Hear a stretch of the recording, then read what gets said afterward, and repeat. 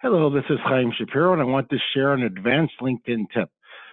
Down here in my skills and endorsements, which is on your profile page, and I want to show you how LinkedIn actually allows you to show that you're endorsed by certain people who are, quote, highly skilled at whatever your particular skill is.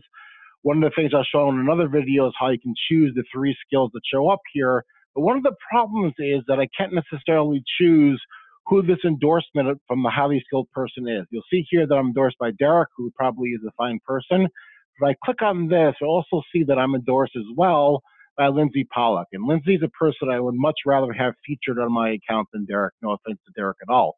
So how do I remove Derek? Click on See All Endorsers here.